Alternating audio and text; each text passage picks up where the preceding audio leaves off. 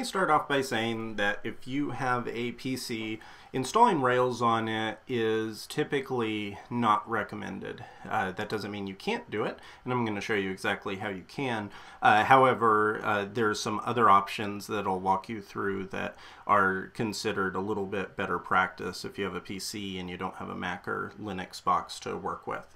If you do have a Windows and you want to kind of troubleshoot installing it and getting it in, I'd go to railsinstaller.org, and this is an Engine Yard project, and this will walk you through how to install Ruby and Rails on your PC. You could also do it with Mac, but I'm going to show you a different way to do it for everyone who has a Mac.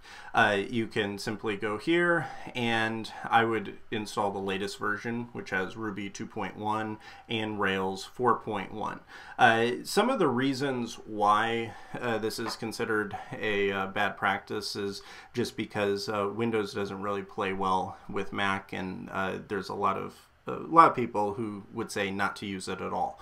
This downloader will come with the Ruby programming language, which PC doesn't come with by default like Mac or Linux does, or Rails 4.1, Bundler, Git, the SQLite database, TinyTDS, SQL Server support, and DevKit. So if you download this and install it on your system, it's pretty much straightforward. It's a regular exe file that you can run through, install in the system, and then you can start running. I'm going to be doing this course on a Mac, and you can follow along one way or the other, but if you do follow along with PC, then you may have some issues later on because there are some challenges with PCs. So because of that, there's a couple other options that I personally would recommend if I only had a Windows box to work with.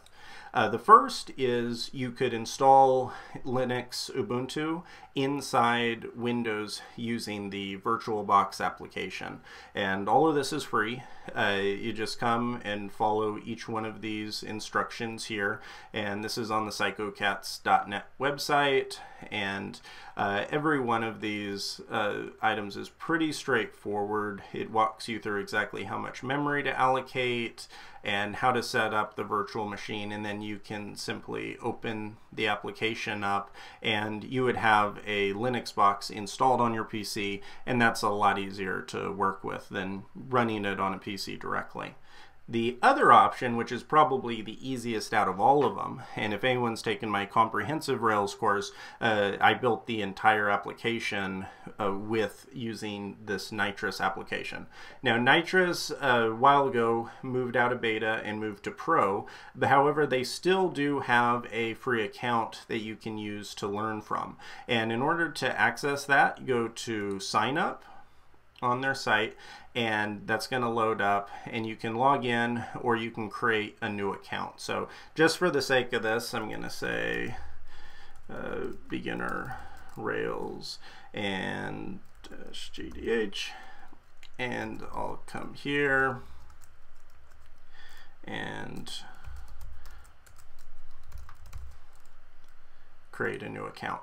Now when I create a new account, then from here you can build anything using these languages or these different frameworks. So you could do PHP's Laravel, regular PHP, Python's Django, WordPress. So you have a lot of different options. You also could use things like Node.js, Java, Ubuntu, Go. For this course, obviously, would be using Rails. So click Next. Select a container name, Ruby on Rails is fine, and hit next, and then it tries to take you to here. This is if you want a paid or a free, and then also which location you're from. If you're going to be doing a lot of Rails development, then I think the $9 a month would definitely be worth it, because Nitrous is a fantastic application. It would save you if you have a PC, or if you'd want to be able to have the identical development environment on every machine. I think that's well worth the money, and I do have a Pro account as well. However, if you want to just learn this and you don't want to pay any money for it, just click free right here.